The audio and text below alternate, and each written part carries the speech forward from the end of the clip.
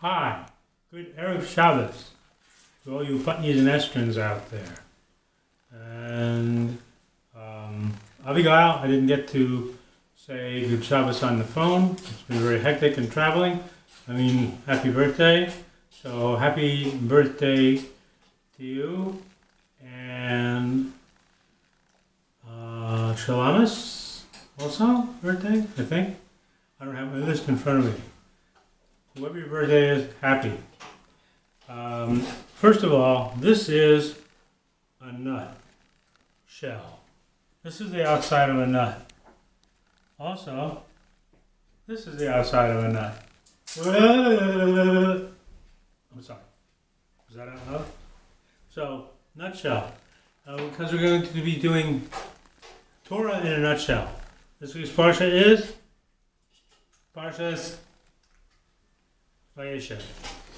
Okay? So it's that Yaakov is dwelling in the land, and it starts off that he's got a favorite son whose name is Yosef, and he gives Yosef a big box of candy. No? Okay. Gives Yosef a big what? Okay. And he's going to, and I'm sending you all of these along with the video so that you can color them. I only colored one of them, which you will see.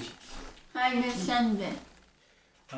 So his brothers were jealous because Daddy made it. It says Yaakov made the coat. Yaakov probably didn't spend much of his time making clothes.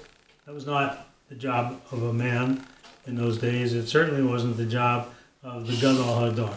But he made this coat for Yosef, and his brothers were jealous. As you know, there's tension between the brothers of Leah and the sons of Leah and at this point one son of Rachel, because there's tension between the mothers. So he then has some dreams, and he dreams that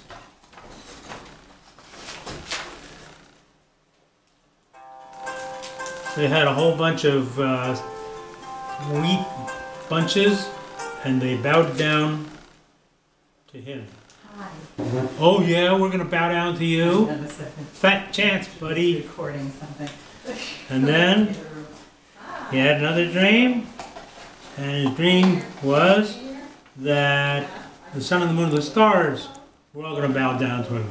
And who were the sun and the moon? Well, the sun obviously was Yaakov. The moon, a wife. So Rachel was already dead. So confusing. And the stars, of course, were the 10 brothers. 11? You count Benjamin?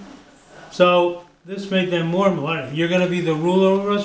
And why was he telling them these dreams? If I'm going to have a dream where I become ruler over you, am I going to tell you? I mean, either it's going to happen or it's not. Why would I want to tell you?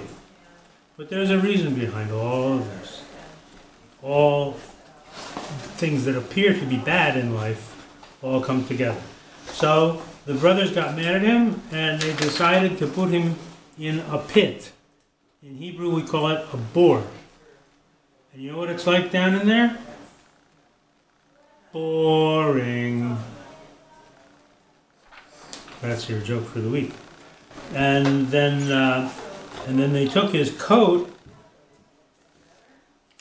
and they covered it with goat's blood, and then they were going to show it to their father and say, what do you think happened? They don't want to go in line and say, Yosef got eaten by a lion, because that'd be a straight out lie. So they did a kind of a story. They said, Abba Yaakov, what do you think happened to Yosef?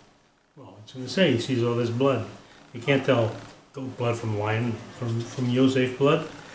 So Yosef got sold to some traders who took him down to Mitzrayim.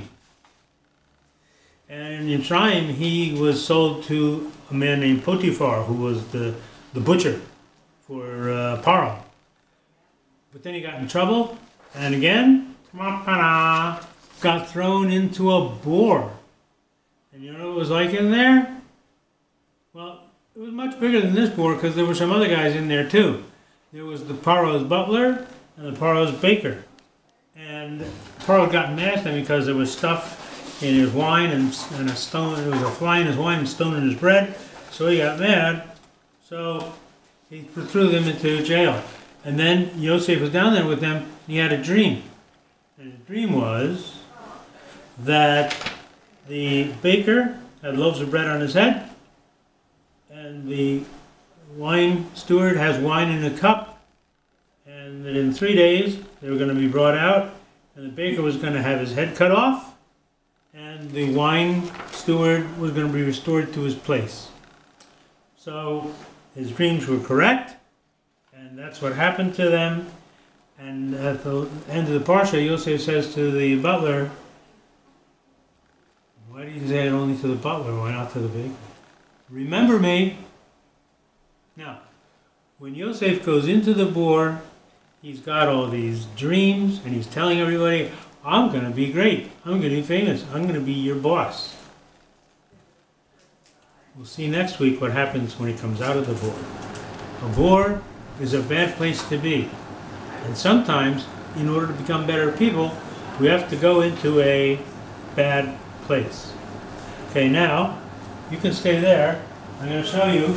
Last week we learned about how to wash your hands in the morning. This week, I'm going to tell you how to wash your hands after the bathroom. Ready? It's very complicated. You have to go like this. You have to turn on water.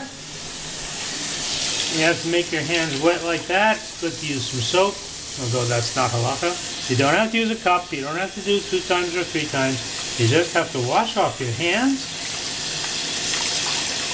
But the part that comes next is then we want to say a special prayer, Asher Yatzar. And I'll talk about Asher Yatzar next week. Now, next, we have here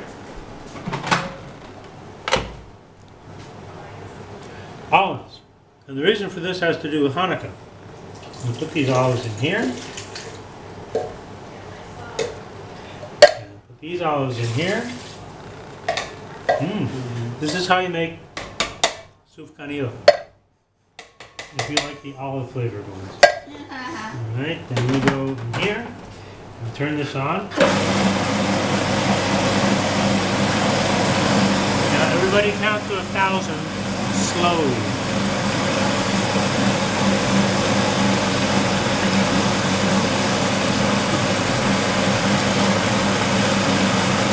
That didn't take too long.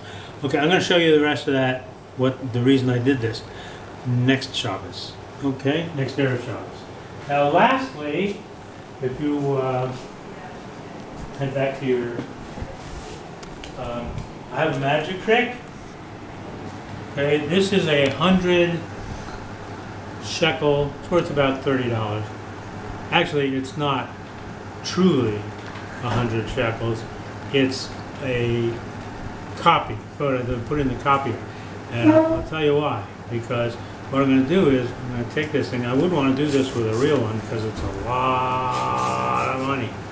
I'm going to rip it, and rip it, and rip it. It's a waste. And rip it. It would be a waste if it were real, but it's not real. And now, I'm going to say, abracadabra, hoody waddy boo, and show you it's whole again.